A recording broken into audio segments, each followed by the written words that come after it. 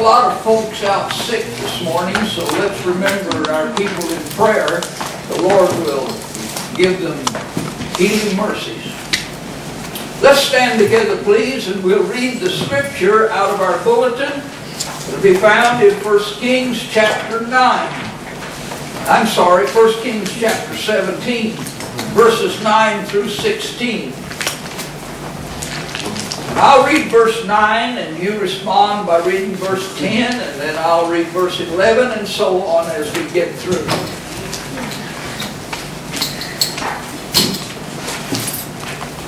This is the word of the Lord to Elijah the prophet.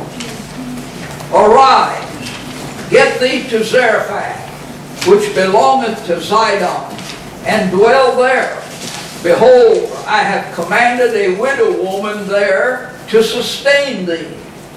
So he arose and went with her, and when he came to the gate of the city, behold, the widow woman was there gathering the sticks. And he saw her, and said, Fetch me, I have prayed, I went to pour water in the vessel that I am drinking.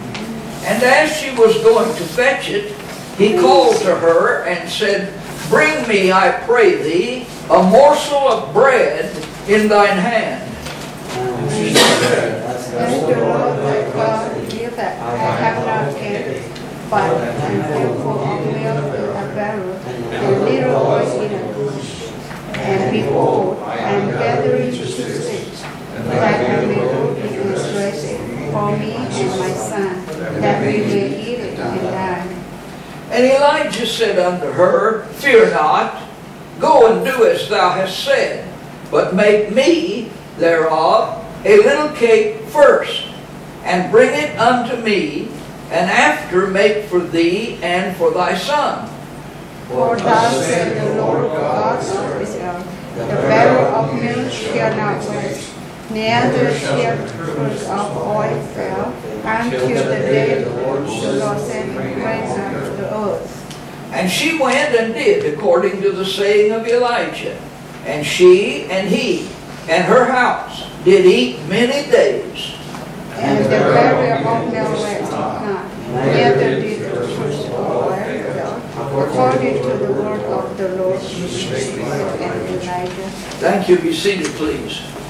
Our subject today, the title of the message is Reaching the Bottom of the Barrel. And the subject is that God tests our faith. It was a time of apostasy in the land of Israel. Elijah was a lone voice standing for God amidst all of the idolatry of the people of Israel. Elijah's name means, My God is Jehovah. And Elijah had been sent to the brook Cherith. God was sort of hiding him out there. And he sends Elijah down to the brook Cherith, and then he commands the ravens to feed Elijah.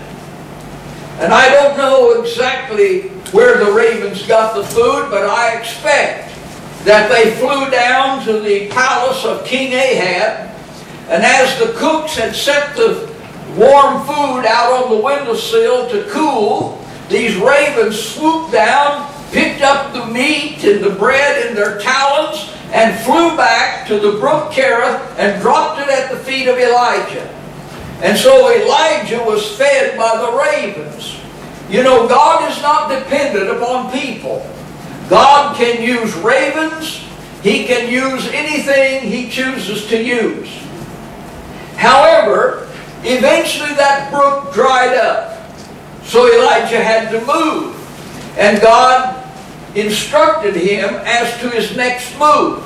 He is to go to Zarephath. And there I have commanded, God says, a widow woman to feed thee, to sustain thee. And so Elijah obediently leaves the brook of Cherith and goes to Zarephath. As he walks into the city of Zarephath, he meets a widow woman. She's gathering some little sticks to make a little fire. And she has a handful of flour, just a little bit of oil, and she's going to make a little cake for her and her son. Since the famine is on in the land, people were dying of starvation. And she had reached now the last handful of flour in her flour barrel. As she scooped down the little tin can to scoop up some flour, she heard a scraping sound, and all she got was about a half a cup of flour. It was all, the barrel was empty. She had reached the bottom of the barrel. But Elijah had said to her, "You make me a cake first, and then you and your son can eat, for the barrel of meal will not waste, nor the cruse of oil will not fail. You put me first. You make me a cake first, and then you won't have to worry. There will be a supply to last you for the 3.5 years of famine." God commanded this widow woman to sustain the prophet. He commands the ravens. He commands the widows. He commands the angels, the serpent. He commands the elements of nature. Everything obeys His voice. Widows are noted for their liberality and their faith. We think of the widow Nain, whose son died, and Jesus came and broke up the funeral and raised him from the dead. Then there's the widow who went before the unjust judge and pled her case continually until the judge got so tired of it, he gave her what she was wanting. The Bible has a lot to say about widows. For example, the Bible says, "Ye shall not afflict any widow or fatherless child. If thou afflict them in any wise, and they cry at all unto me, I will surely hear their cry." God has promised a special protection and a special care for widows and fatherless children. Again, in Jeremiah 49:11, God said, "Leave thy fatherless children. I will preserve them alive, and let thy widows trust in me." Here again is a twofold promise to the fatherless and to the widows. Now, in the story today, there are 3 pictures I want to give you. First, we will look at an empty flour barrel. Then secondly, we will observe a despairing heart. And thirdly, we will worship a gracious and faithful God. My proposition this morning is this, that God uses an empty flour barrel to bring to complete trust and faith this despairing woman. Now, the barrel represents the futility of human resources. They always fail. Ultimately, if you lean upon the arm of flesh, it will fail you. We cannot depend upon man. The Bible says, "Cursed is the man that trusteth in the flesh." Our friends will sometimes fail us. We cannot trust any but God. But we can put our faith in Him who never fails. Now, this woman is preparing a last meal. She's going to fix this little cake for her and her son, and then they're going to die because there's no more flour. There's no more place to get flour. There's a famine on in the land, and they are going to starve to death. This will be their last meal. And as she's gathering sticks to make a little fire, to prepare that last meal, when she and her son will die, here comes the prophet Elijah. And he says, "Make me a little cake first."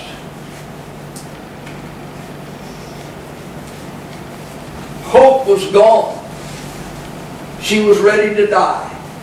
They had reached the bottom of the barrel. Sometimes the empty barrel of health fades away. Our health dissipates. And we wonder, what can we do? Jesus told a story about a woman who had an issue of blood. She was a bleeder, a hemophiliac. That's a person who bleeds easily, and they cannot staunch the bleeding. And one day Jesus was walking by, and she saw him, and she believed that he was the Son of God. And she said to herself, if I can but touch the hem of his garment, I would be healed. And as Jesus passed by, she reached out and she touched the bottom fringe of his garment. Every Jew wore a blue fringe on the bottom of his garment. And that blue fringe was to remind him that his God was in the heavens. And as she saw him and that blue fringe, she said to herself, this is the one from the heavens. This is the one that came down from heaven. If I but touch the hem of his garment, I will be healed. And she reached out and touched the hem of his garment, and the Bible says, immediately virtue went out of him, and she was instantly healed. Jesus said, who touched me? Now he knew who touched him. So why did he ask the question? He wanted to elicit an answer from her that she had touched him in faith, that she had become a believer. And he wanted her, with all these people there, to make this public profession, yes, I believe Jesus is the Son of God, the one who came down from heaven, born of a virgin, the Son of the living God. He wanted that public confession of her faith. The Bible says that we are to confess the Lord publicly when we become believers. And straightway the fountain of her blood was dried up, and she felt in her body she was healed of that plague. She had spent all the money she had. She had been to many doctors, and nobody could help her.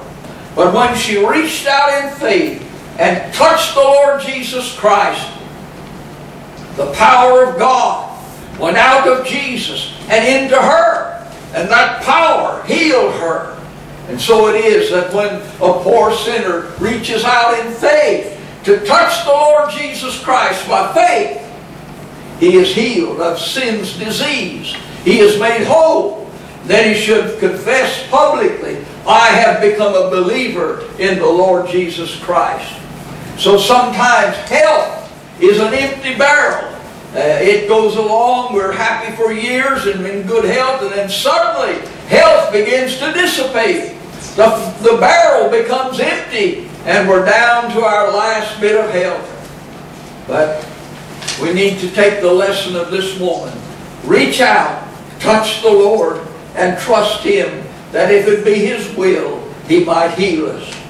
And then, thirdly, there's the empty barrel of finances. It is not unusual that God's people are poor. Most of the time, they are a poor lot of people. You don't find many rich people among the Christians. They are the poor. And Jesus must love the poor because He saves so many of them.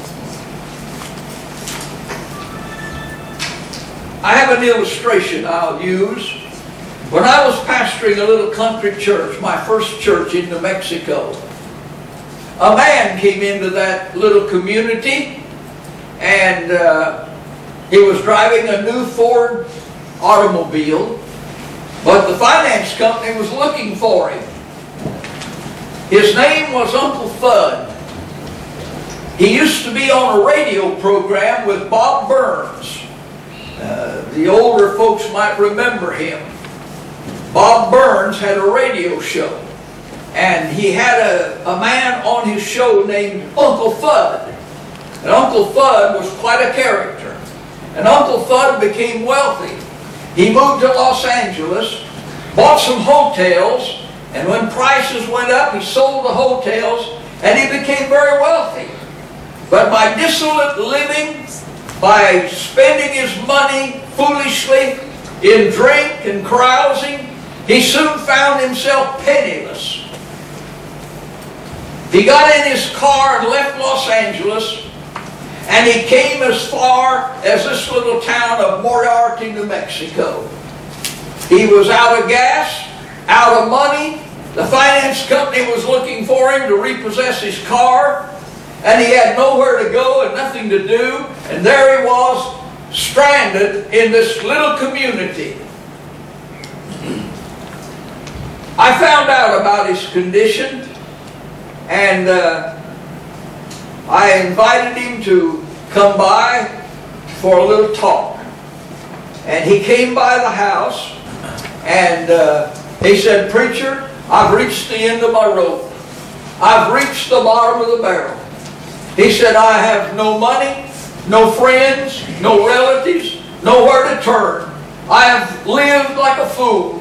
And now he said, "I'm paying the price of my foolish life." And he said, "I don't know what to do. I don't know where to turn." I said, "Bud, there's only one you can turn to that can help you. I can't help you because I'm just a preacher and I don't have any money. But I know one that can help you. His name is Jesus. He can help you." I said, "Would you get down here on your knees beside this couch with me, and would you pray and ask Jesus to come into your heart?" He said, "Preacher, I will." He said, "I've got to have help, and I need somebody, and if Jesus can help me, I'll turn to him." And he did. He prayed, and I saw the tears trickling down his cheeks. He said, "Preacher, something's happened to me." He said, "I believe Jesus has come into my life." And God touched the hearts of some of the people in that community. They took up an offering for him and gave him some money and helped him to get on his way. Sometimes we reach the point when we can't go any further. We're at the end of our rope. We've reached the bottom of the barrel, like this poor widow woman. And where can we turn? Fortunately, she could turn to Elijah. And so she did. And we'll find the story as we pick it up. You see, Jesus made a very good promise to us. And here is his promise. He said in Matthew chapter 6, "Ye cannot serve God and mammon." That is, if your life's desire is to make money, you're going to fail. You can't serve God and mammon at the same time. You can't have a desire to be wealthy and a desire to serve the Lord at the same time. They're just not very compatible. It's not wrong to have money. It's not wrong to make money. Businessmen have to make money. But the Bible says the love of money is the root of all evil. Money is not evil. It can be used for good purposes. You can buy Bibles with the money. You can help sick people. Money can be used in a good way. But the Bible says the love of money is the root of all evil. Behind every sin, you'll find money involved in some way or other. And Jesus said this, "Therefore I say unto you, take no thought for your life, what you shall eat or what you shall drink, nor yet for your body what you shall put on. Is not the life more than meat, and the body more than raiment? Behold the fowls of the air. They sow not, neither do they reap, nor gather into barns. Yet your heavenly Father feedeth them. Are ye not much better than they? Which of you," Jesus said, "by taking thought, can add 1 cubit unto his stature? And why take ye thought for raiment? Consider the lilies of the field, how they grow. They toil not, neither do they spin. And yet I say unto you, that even Solomon in all his glory was not arrayed like one of these. Wherefore, if God so clothe the grass of the field, which today is and tomorrow is cast into the oven, shall he not much more clothe you, O ye of little faith? Therefore take no thought, saying, what shall we eat, or what shall we drink, or wherewithal shall we be clothed? For after all these things do the Gentiles seek. For your heavenly Father knoweth that ye have need of all these things. But seek ye first, notice that word first, seek ye first the kingdom of God and His righteousness, and all these things shall be added unto you. Take therefore no thought for the morrow shall take thought for the things of itself. Sufficient unto the day is the evil thereof. God has made a promise to His people. Don't worry about what you're going to eat, or what you're going to wear, or what you're going to drink. I'm going to take care of you. Don't worry about it. Don't trust in mammon. Don't trust in money. Don't trust in friends. Don't trust in programs of the government. Trust in me. I will take care of you. That's God's promise. David, the king of Israel, said, I am old, and I have been young, and yet I have not seen the Lord's seed begging bread. See, we don't have to beg bread. If we need bread, God will provide our bread. He promised that. He's never broken a promise yet. I was just thinking just now about an orphanage home in England run by a man named George Mueller. George Mueller never sent out any kind of a letter for help. And yet he prayed in the food and the money to supply thousands of orphans day by day. One day, the bread was all gone, and it was time for lunch. And Mr. Mueller was told, there's no bread. He went into his little prayer closet, got down on his knees, and he said, Father, these are your little orphans. You love them, and they have no bread. Would you not send some bread, Father, for these little children? He said, thank you, Father, for the bread you're going to send. He got up off his knees, and he went out, and there at the front door, a man was knocking on the door.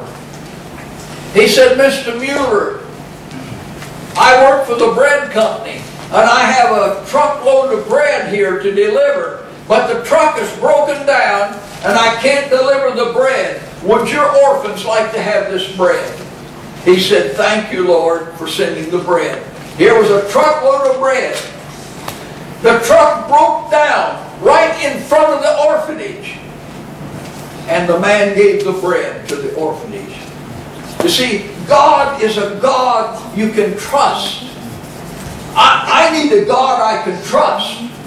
I need a God that can help me when I need help. I need a God who will look after me. I need a God whom I can worship. I need a God who loves me and will never let anything happen to me apart from His divine will. I need such a God. And you find in the Lord Jesus Christ that God. He is the God who can take care of His people.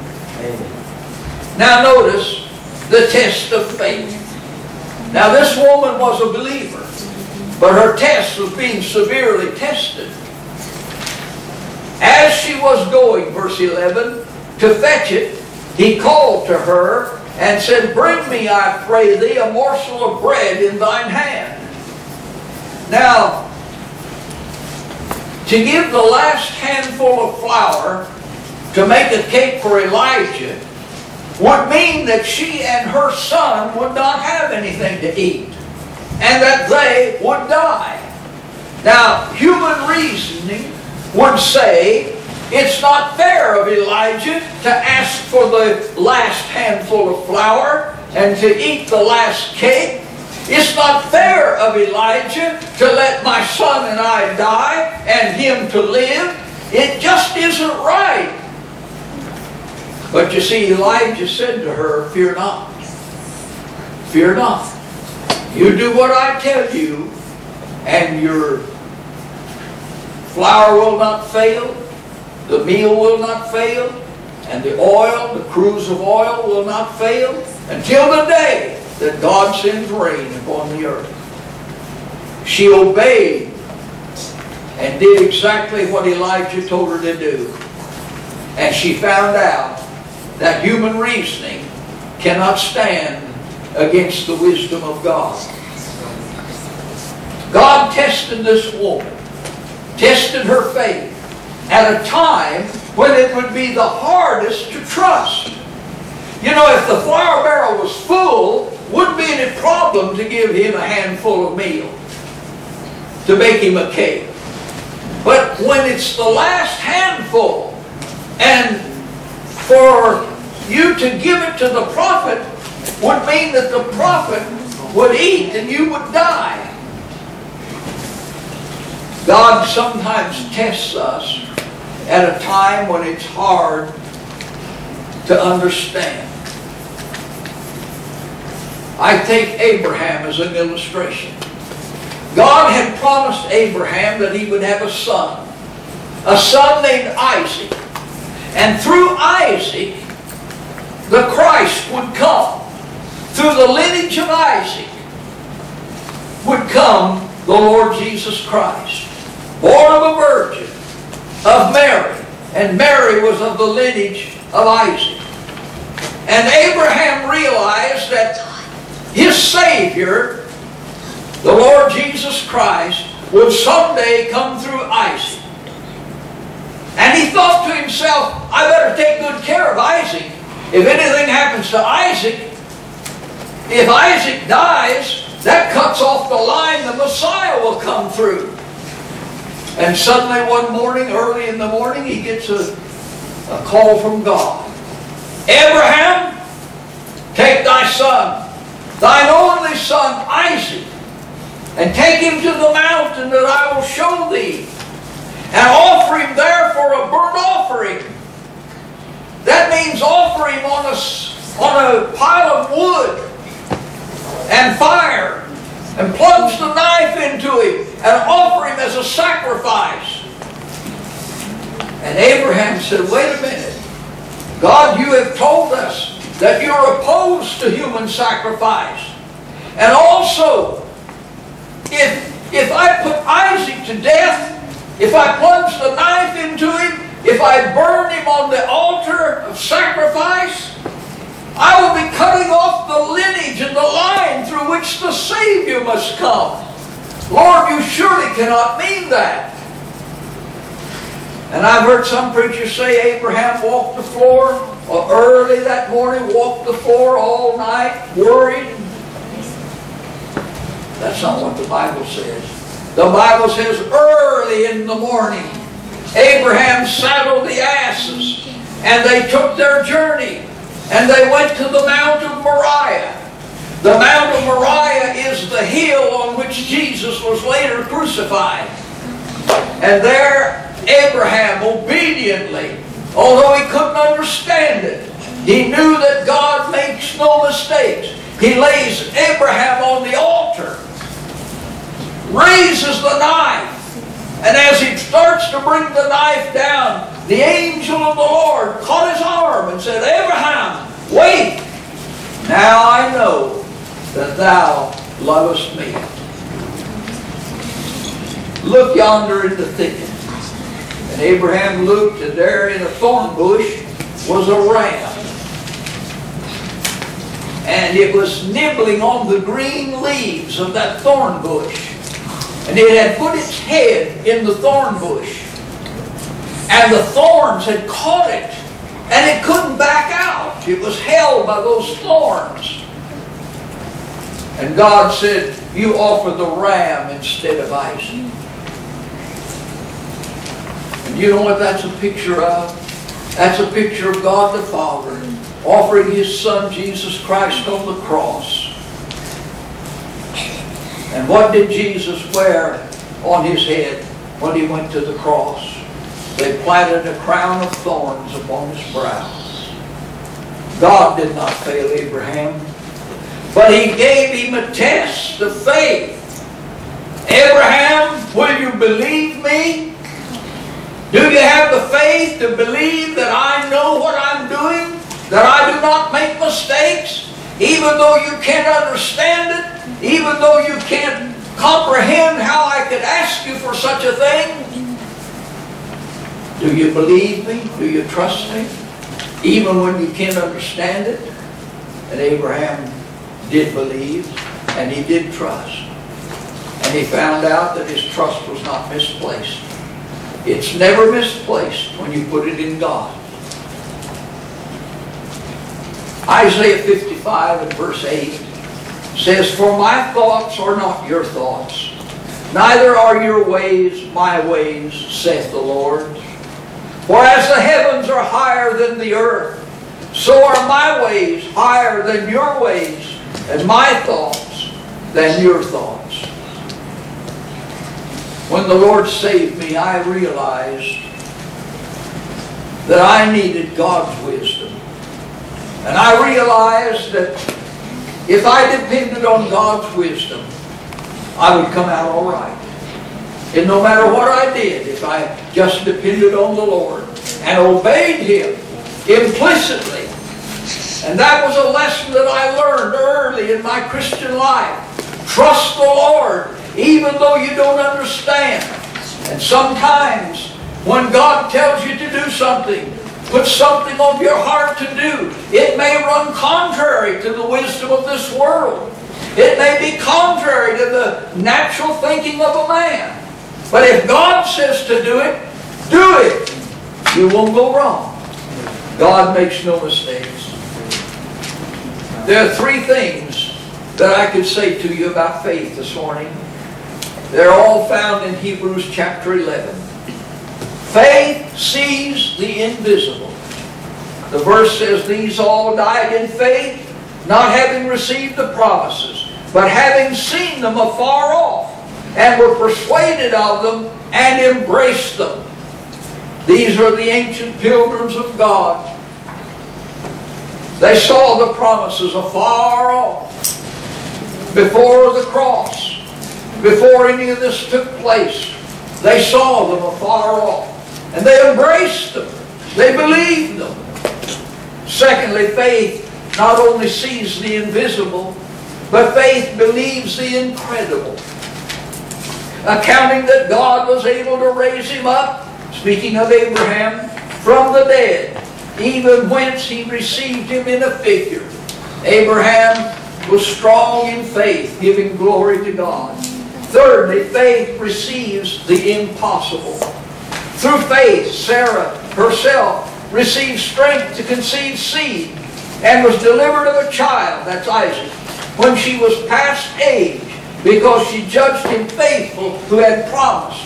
Now God said, "Abraham, you and Sarai are going to have a son, and you will name him Isaac, and he will be the seed line for the Christ to come." And the years rolled by, and Abraham and Sarah were in their late 90s. And Sarah, when the angel of the Lord told her she was going to give birth to Isaac, she laughed, a laugh of unbelief. And the angel said, "Wherefore didst thou laugh? Behold, thou shalt see it." And in a few months, this 90-year-old woman gave birth to Isaac. See, when God makes a promise, He always keeps it. He always keeps His promises about judgment, and He always keeps His promises about mercy. If we rely upon them, He'll make them good.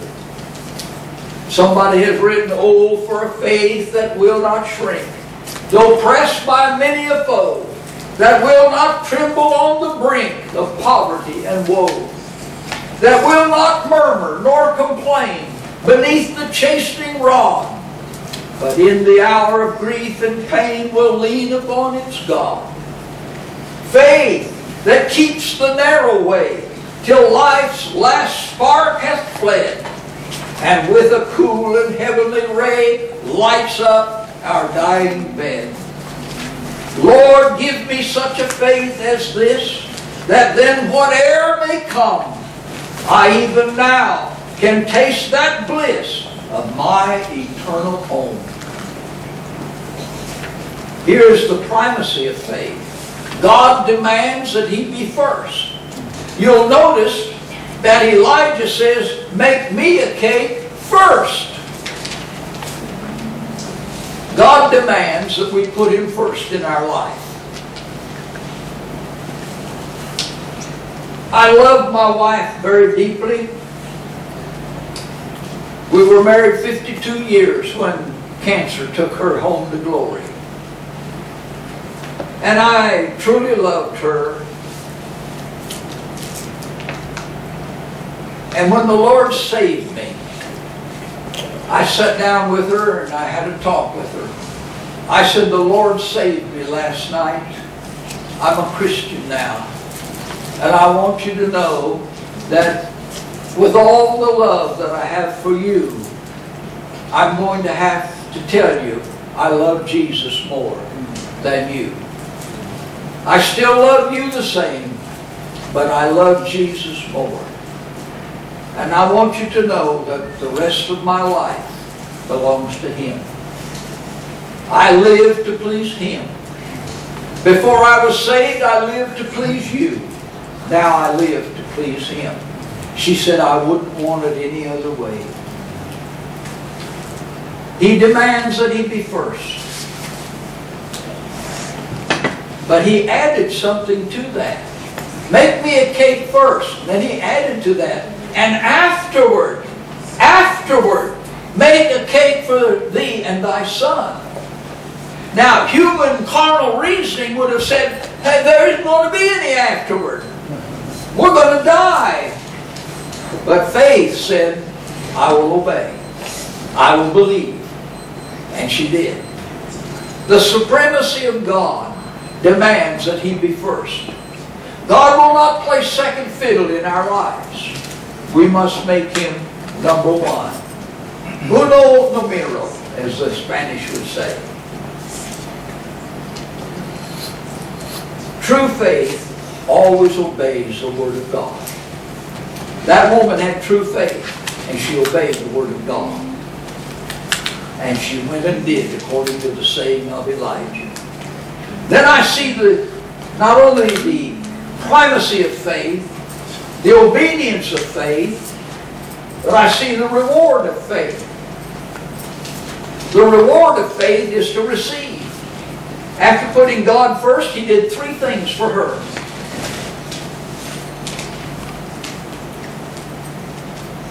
First, He removed the fear that was in her heart.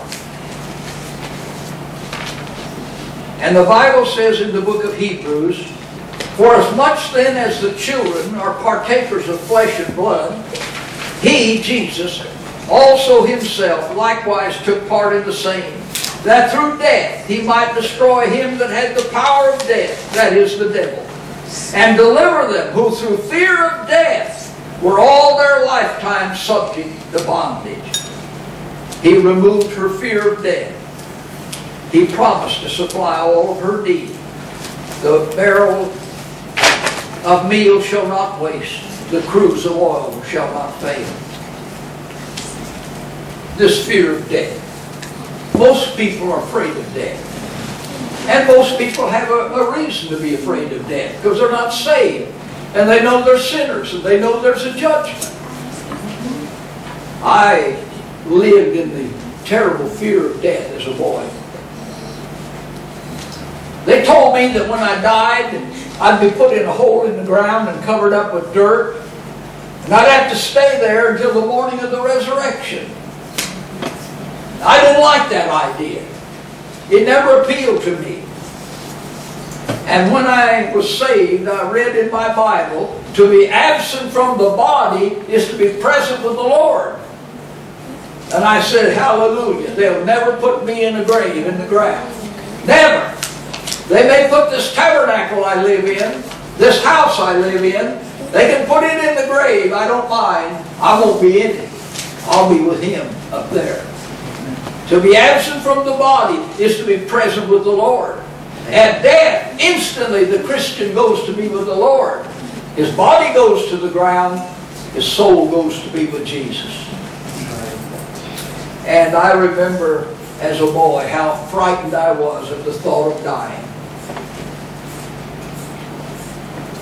My little brother and I saw an old vacant lot, and an old abandoned junk car sitting over there. We wanted some gasoline for something.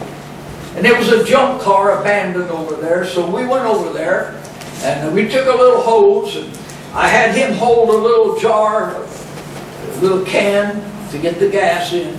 And I put the hose down in the gas tank. I didn't know if there was any gas in it. It was an old car, abandoned for a long time.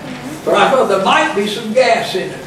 So I began to suck that up, and all of a sudden I swallowed a big mouthful of that gasoline. And I had heard somewhere that gasoline was poison. And I dropped the hose and I ran to the house and I said, "Mother, Mother, I just swallowed some gasoline." And she looked at me. I said, "Am I going to die?" She said, "Well, you might." I said, "What shall I do?" I thought she'd rush me to the hospital. Well, she said, "I don't know, you're in a bad way." She said, "You won't drink your milk anymore like we asked you. You didn't chop up your kindling this morning." And she said, "You just don't do anything we want you to do." She said, "You're in bad shape. I don't know what's going to become of you." I didn't know what to think. I ran upstairs and I got my little Bible they gave me in Sunday school. And I opened it up and I read that a living dog is better than a dead lion. That didn't help me much. I didn't have any knowledge of God except the fear of God. And I lived in that fear until the night God saved me. When Jesus came into my heart, He took all that fear away. I'm not afraid of it anymore. It doesn't bother me. I know where I'm going. I know how I'm going. God's going to take care of me. I'll never go into a grave. You won't either. Did you know that? You will never be put in a grave. You will either go to heaven or to hell, but you'll never go into a grave. All that go into the grave is your body.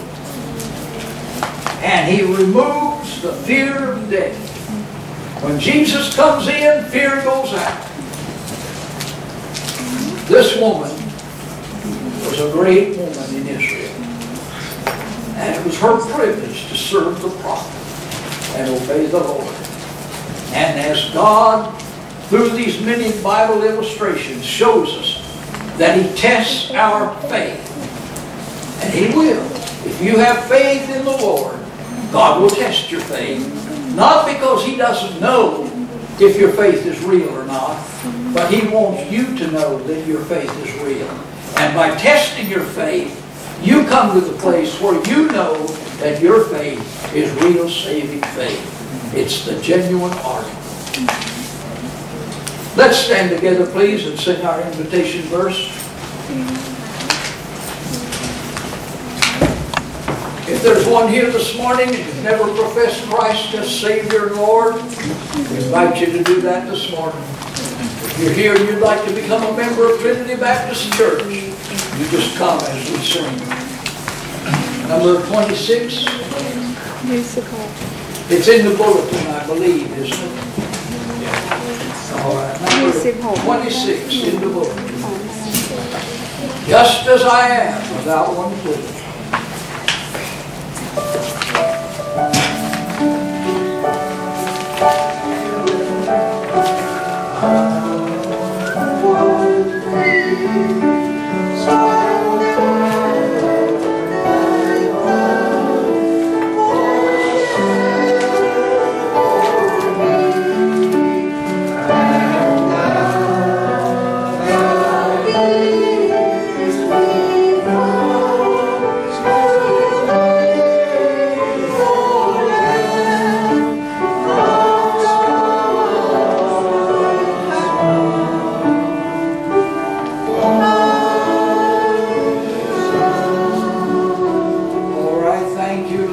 together, be dismissed in prayer. Brother Jim, would you dismiss us?